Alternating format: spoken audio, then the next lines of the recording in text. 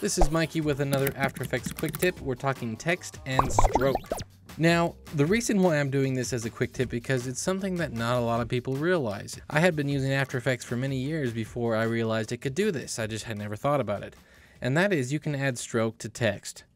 Now, it's really easy to do. Just have your text, and then over here in the character palette, there's the color, which I use all the time.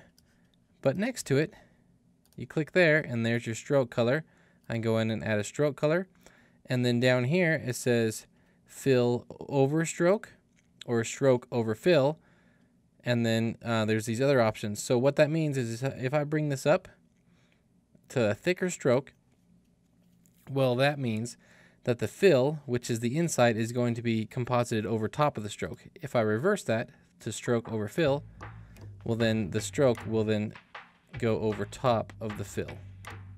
So that is the stroke on the text. Very cool little thing, and most people don't even realize it's there.